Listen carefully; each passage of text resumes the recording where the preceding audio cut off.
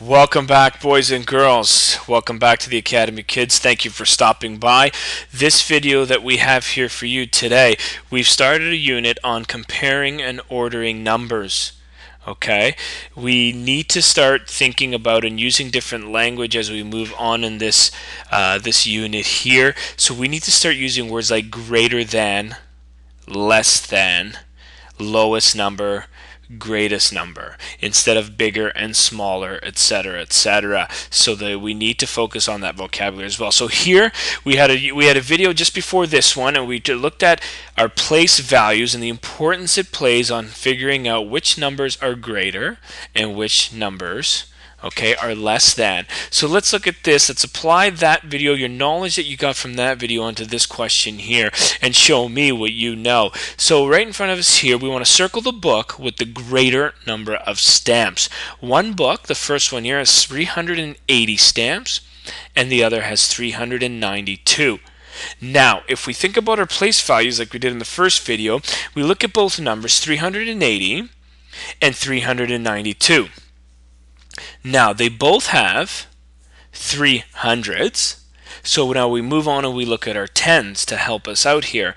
One has 8 tens and the other has 9 tens. So boys and girls, we don't even have to look at our ones. We already have a difference in numbers here, and one of them has 9 tens and the other one only has 8. So if we have to circle which one it is, which one would you guess here? It is our book with 392 stamps.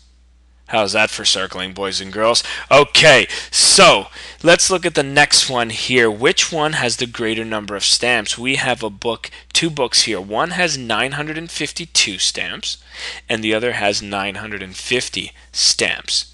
So let's just look at our place value, get used to that idea and doing it that way.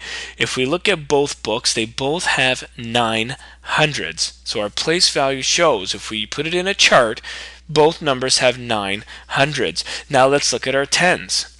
Same or different? That's right, they are the same. They both have 5 tens, so 900s and 5 tens. But let's look at our ones. The one on the left has 2 ones, and the one on the right has 0 ones. So boys and girls, left side or right side, which one has the greater number of stamps? That's right, this one here, the one on the left, 952 stamps, because 2 ones is obviously greater than 0 ones, making that book having a greater number of stamps. Okay, let's move on to try this example here without the visuals. I'm going to change slides here and see how we make out with this. Now, copy down each pairs of numbers and use the greater than sign or less than to make a true statement. So you're going to fill in those squares with a greater than or less than sign. Okay, depending on obviously what numbers we have. Let's look at the first one together. 443 on the left, 372 on the right. Boys and girls, let's just look at our place value chart again. Think about putting these in a chart. Our first number here has 4 hundreds, and our other number has 300s. So we know right away that 443 is greater than 372. Just like that, boys and girls. Let's go on to the next one. 125 on the left and 82 on the right. So let's have a look here. Let's look in our hundreds column here. On the left side we have 100 in our first column there in our chart, and let's look at another 82. There isn't a number in the hundreds column or a hundreds digit.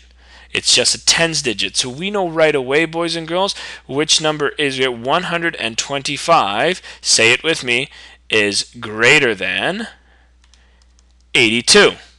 Okay? Now one more to go. 338 and 388. So let's have a look. 338, they both have 300s. Let's look at our tens. The number on the left has 3 tens, and the number on the right has 8 tens. So boys and girls, which sign am I going to use this time? So 338 is greater than or less than 388. That's right. If you said less than, just like that, you are correct, boys and girls, because 388 has 8 tens. Good job. Let's do a couple more here, and we will finish up with this video on comparing and ordering numbers, finding numbers that are greater than and less than other numbers. Comparing numbers is what we're doing, boys and girls. So write a number to make each statement true. 815 is greater than... Boys and girls, anything will fit there. There is no number that has to be in that box as long as it is less than, because 815 is greater than a certain number. So I don't know, I'm going to pick 524. Now let's see, does that work? 815 is greater than 524.